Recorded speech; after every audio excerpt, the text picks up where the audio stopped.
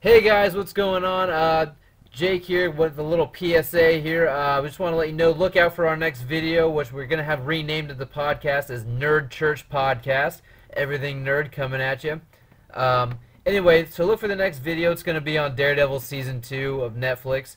We wanted to give you guys a little bit of reading suggestions, you know, a little companion to help you maybe brush up on your Daredevil mythology before you watch Season 2. My personal suggestion would be Brian Michael Bendis, anything he's written on Daredevil other than End of Days, which was kind of his sayonara to the Daredevil series. But I would recommend picking up anything that says Brian Michael Bendis on the Daredevil cover because that is top notch, and obviously Season 1 drew a lot of inspiration from Brian Michael Bendis. What about you, Vega? What would you suggest for the readers out there? With Elektra coming to the series now, I think Daredevil Man Without Fear from Frank Miller is probably a really good start. It's kind of like an origin story for Elektra in this, you know? Yeah, So definitely.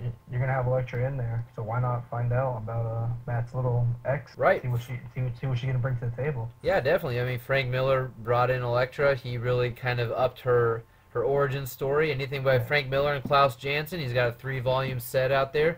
Yes, Pick it sir. up. And like I said, our newcomer, Andrew. What about you, buddy? What would you suggest for the readers out there?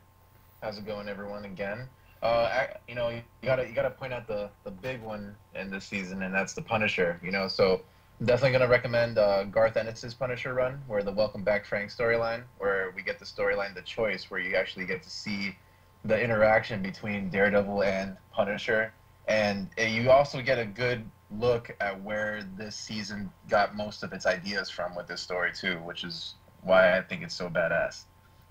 Yeah, definitely. And you know what? If you want to further that Punisher read, I would suggest anything by Jason Aaron on the Punisher Max series. Great thing. One of my favorite Punisher stories ever is Punisher Max Bullseye by Jason Aaron. Definitely give that a read, but Punisher Bullseye is definitely my favorite. Thanks for tuning in, guys. Be sure to check us out on the next episode. And be on the lookout for Nerd Church. Nerd Church, baby, coming at you very soon. 2016. Take care, guys.